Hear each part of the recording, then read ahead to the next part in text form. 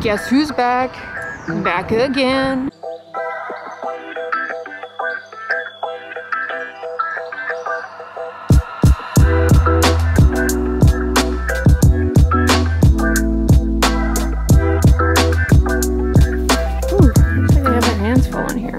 Controls foot odor, absorbs moisture, talc free. I have a video on talc. It's not the devil. Shout out to J&J. What does this have in it? Cornstarch and fragrance. You know, putting a little foot powder in your shoes can kind of help. Yeah, using a foot powder is good on your feet. It helps absorb some of that sweat. And that sweat breaks down, leads to foot odor, and also is a very hospitable environment for tinea, aka fungus. And if you have dyshydrotic eczema, it can occur on your feet, and sweat is a precipitant of a flare of that. So yeah, using a foot powder can definitely help with that, but the other thing you want to do is change your socks frequently, make sure they stay dry. In terms of medicated powders though, I don't know if they have a dupe here at DT, but that's what we're going to call Dollar Tree DT. In terms of medicated powders, I recommend Zeasorb AF. Yeah, Zeasorb, Z-E-A-S-O-R-B AF has a little bit of antifungal in it, so that too can help with the fungus issue. Oh my god, you guys. This needs to stop. This is responsible for so many problems in the downstairs area for women. These feminine sprays, feminine deodorants, they mess up the pH down there and lead to an overgrowth of candida and all sorts of problems. Yeah, stop deodorizing down there. If you leave it alone, it will self-clean itself, and odor is not an issue. Looks like DT is looking out for the kitties here with their Max Block SPF 50 sunscreen lotion.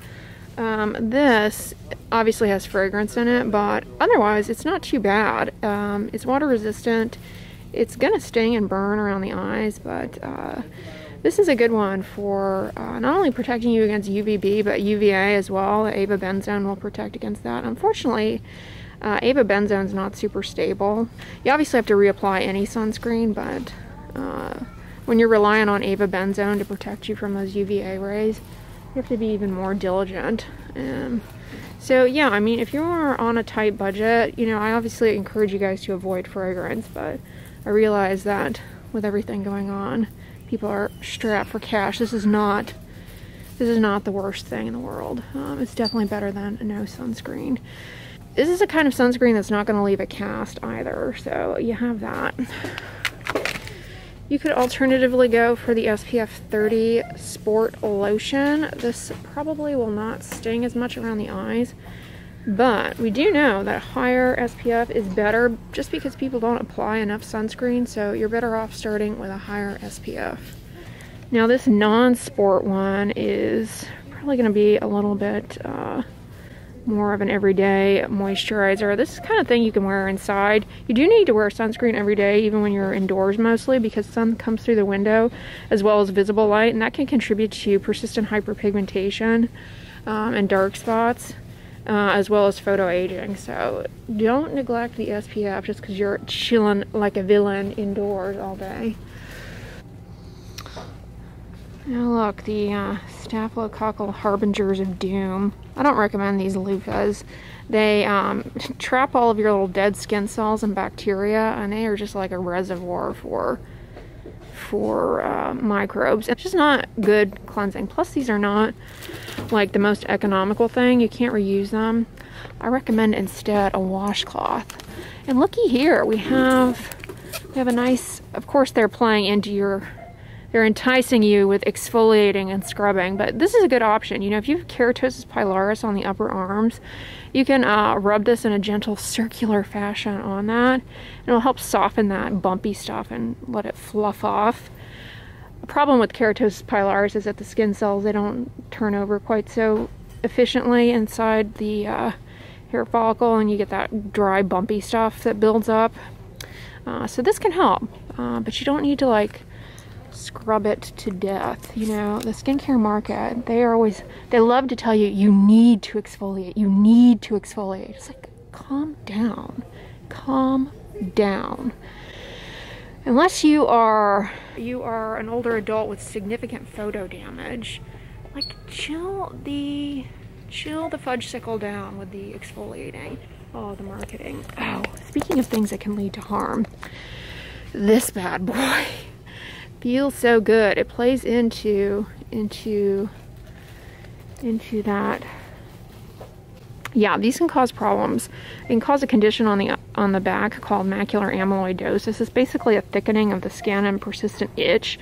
I'll show you guys a picture of it somewhere here. I'll float it on the screen. But basically, anytime you chronically rub the skin, it can get thick and discolored. And the upper back is a key area. It's called macular amyloid, and these bad boys are a culprit in that issue. And it's really nearly impossible to treat. Just topical steroids, high potency, which are by prescription. Oh, isn't that cute? A cow. See, get them while they're young with the exfoliating. And a cow. And oh, a little pig too. Okay, I kind of want these. I need to go chill out. Personally, I rather enjoy VO5. I find that it's a good, cost-effective shampoo. Unfortunately, it does have methyl isothiazolinone in it, which is a preservative that commonly can cause allergies and obviously fragrance, but honestly, it's competitive in my opinion with like super expensive stuff. Ooh, White Rain. I have not seen this in years. I used to use their shampoo when I was a child, but this extra hold spray, it's got obviously fragrance and then hydrolyzed rice protein that's going to build up on the hair and make it more manageable. Yeah, it's just going to give it a little bit of texture and whatnot, but it can lead to breakage because basically it just leads to a buildup. So if you use stuff like this, make sure you use a clarifying shampoo on a once-a-week basis. Oh, I used to use this Suave Green Apple when I was in med school too because it was cheap. This is probably one of the best things I have here, this Personal Care 100% petroleum jelly. This is amazing. You put it on your lips, your heels. This is also really good if you get chafing between the inner thighs. It'll help kind of lubricate the skin and prevent chafing. Also under the armpits. Yeah, I have a video on using Vaseline to your face. I'll link it down below for you guys. But that is, you don't have to use the brand name Vaseline, just 100% petroleum jelly. It's also good if you get it cut. It helps protect it. All right, here we have a anti-dandruff shampoo. It's got zinc pyrithione. This is like a dupe for Head and Shoulders. Its issues are it has methyl isothiazolinone in it, that preservative for which you can become allergic to, and it also has fragrance. But I mean, fragrance and whatnot, less risky in wash-off products. This product is otherwise good because zinc pyrithione is good not only for dandruff, but it's also good if you have seborrheic dermatitis on the face. You can use something like this as a face wash or a body wash. Lather it to the affected area, leave it on the skin for a few minutes, and then rinse it off. And that will help reduce the burden of Malassezia yeast that contribute to dandruff and seborrheic dermatitis. Also,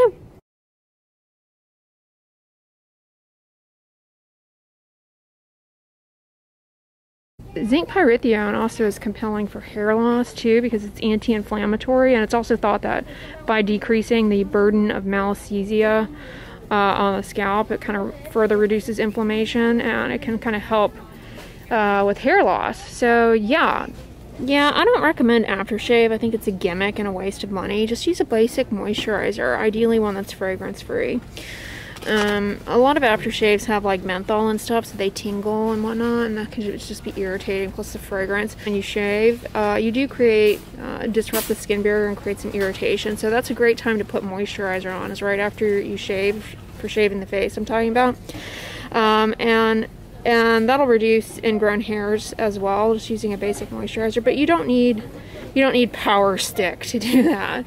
I mean, you could use Power Stick if you like the way that it smells, but do be aware that you're putting yourself at potential risk for contact dermatitis. Actually, Power Stick does not have, oh, it's got peppermint oil. Yeah, that's going to tingle It's gonna tingle like it's ready to mingle. Okay, we're not gonna comment on Bansect. I don't know much about veterinary care. Ew, a bubble mask. What does this do? Yuzu lemon. Sugar maple.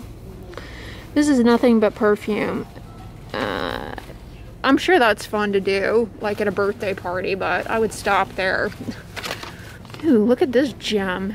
Complexion Perfection Jelly Face Mask. There's, oh, niacinamide. But again, you can find that in a lot of basic moisturizers. Yeah, I don't recommend this. Also, castor oil. I mean, it's hard to escape castor oil. It's in a lot of skincare products, but it's another one that you can develop an allergy to. All right. So that's the jelly roll. Global Beauty Care Clay Mask. All right, clay is actually pretty good if you have blackheads on your nose. It can just kind of help absorb some extra oil and whatnot from within the pore. It kind of wicks it up. Look for like the ingredient kaolin. Here they just have it labeled as clay. Look, you guys, it's cruelty-free, not tested on animals. This is actually pretty good, especially namely if you have oily skin. It also has licorice root, which is helpful. This ingredient, dipotassium glycyrrhizate, that's licorice root, is helpful if you have, it calms down redness and irritation, and it can kind of brighten up hyperpigmentation as well. This is actually promising. Ooh, we found something really good here. Guys, there's some like hidden gems scattered in this like miscellany here. We've got this Pond's Clear Solution. I have not ever seen this. I'm kind of curious. What is this? Because you guys know I like the fragrance-free Pond's Cold Cream. This is also promising, this Pond's Clear Solutions. Can you see it? There. Yeah, the Pond's Clear Solutions Facial Foam. This is a salicylic acid face wash. It has fragrance in it, so that's not ideal, but it's a face wash, so it's not going to stay on the skin, so it's less risky. The salicylic acid will get into your pore though and stay there and help to control acne. This also has niacinamide, which is helpful for calming down redness. Hey, this is another win here, you guys. Aside from the fragrance, we have found another gem. Ooh, Jergens Ultra Healing too, my God. Dollar Tree. Yeah, I like Jergens in general. They're decent. They have some products that are free of fragrance, so dig around in your Dollar Tree and see if you can't come up with a fragrance-free version. But this is good with all the hand washing we're doing now more than ever, and reapply after you wash your hands. It just will help reduce dryness and irritation with all the hand washing. Coconut Bath Bomb. Again, this is for the birthday party. Otherwise, no, let's not say we did. So Global Beauty Care also has a retinol skin cream. Now, retinol is one of the most evidence-based ingredients for anti-aging as well as acne control. Retinol is not as active as prescription tretinoin, or you can also get adapalene, aka Differin, over the counter, which is more active than this is going to be. It's not a good idea though to have retinol with fragrance in it, so let's skip that. Oh wow, this looks like fun. A unicorn that implodes. Spa Naturals moisturizing avocado oil soak. But yeah, I don't have much to tell you guys that's rooted in science about soaking in Epsom salt. I know it's popular, but you can certainly get Epsom salt without fragrance. That's inexpensive. You don't need this Spa Naturals version. Oh my God. We're back again. Brothers, sisters, everyone join in. It is an alien suck nut. What's this little Salon Selectives treat we have here? This is another hair care product I used to use when I was a child. Well, this brand, Salon Selectives. I thought I was like being bougie when I was a teenager and I used Salon Selectives. Anyways, this is the damage repair. I'm guessing this is intended to remedy split ends. You are to apply it after shampooing to wet hair, wait 3 minutes, rinse out. This actually looks pretty good too. I mean, it obviously has fragrance, which most hair care products do, let's be honest.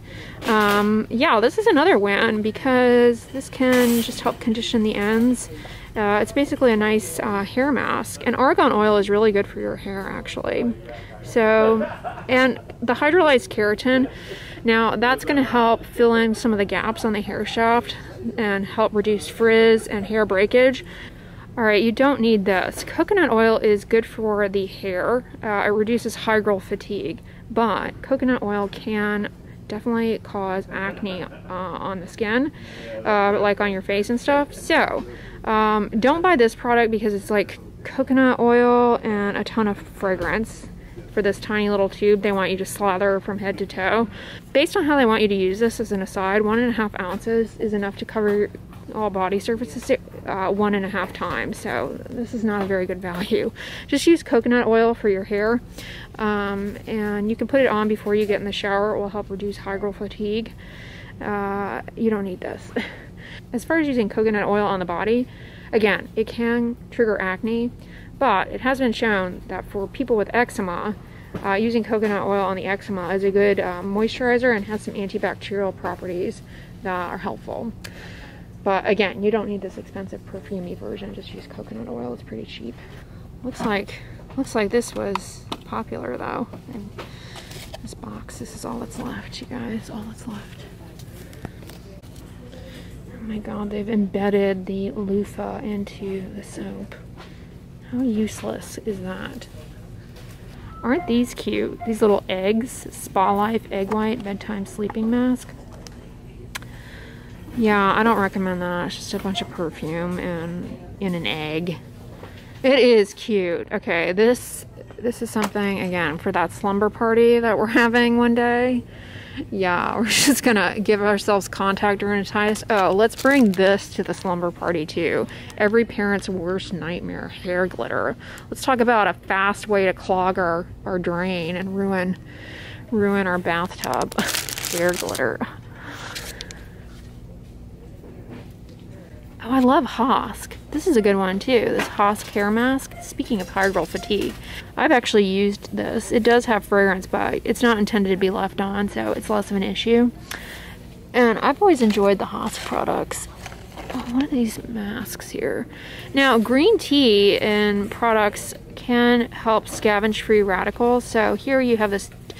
Let me hear you 1 2 step. Right. Anyways, yeah, you have this 2-step pack here. You have a cleanser and then a charcoal face mask. Again, charcoal can help in pulling out some of the excess oiliness from the skin and within the pore.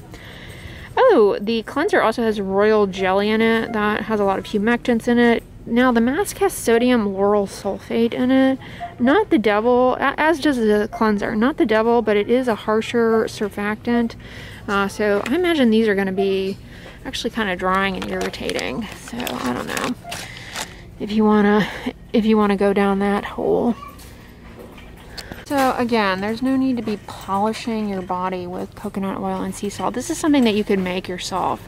Really, a really inexpensive version of this. Just get coconut oil and some salt and mix them together. And it can, if you have like dry patches on your elbows or on your feet, that's really good just as a lather, but you don't need this product, which obviously has fragrance in it. Otherwise, just, yeah, you can just mix any oil and salt or sugar and do that. Very inexpensive.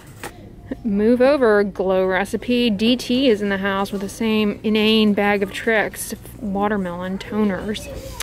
Now aloe can be irritating, but it can actually have a skin brightening effect and be soothing. But this product I would definitely skip. Nothing but perfume.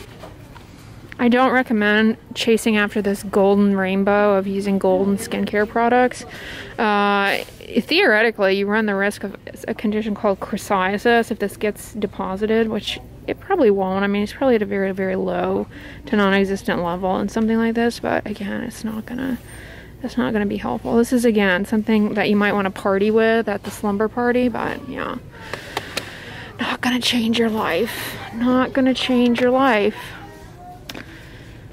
Moisturizing body oil. Boy, DT is really coming in clutch, as they say, or said. Hashtag behind the times. With these coconut oil salt mambo combos. Yeah, again, just get coconut oil. Start time with that. Oh, it goes with the body polish. Okay. You guys, I found another gem, the Age-Defy Dark Circle and Puffiness Serum. This doesn't appear to have any fragrance in it. It does have methyl isothiazolinone in it, so that you certainly can become allergic to. It's actually pretty common to develop an allergy to that. But anyways, this also has peptides in it, which can help hydrate the skin. And it has niacinamide that can help with hyperpigmentation. If you have dark circles though that are genetic, this is not going to... If you have dark circles that are hereditary, this is not going to do anything. But if you just have some dark circles that have accumulated from like consuming too much salt and you kind of have some puffy under eyes, especially when you wake up in the morning, this can potentially help. What else did it have in it? Does it have niacinamide? Yeah. Niacinamide, licorice root, and oh, it also has Saccharomyces ferment filtrate, which is rich in moisturizing humectants. So yeah, this actually looks promising. Not the worst thing in here. For all seasons. Well guys, thank you all for coming along. I'm gonna wrap it up here. I hope you guys enjoyed this video. If you liked it, give it a thumbs up, share it with your friends, and as always, don't forget, sunscreen and subscribe. I'll talk to you guys tomorrow. Bye.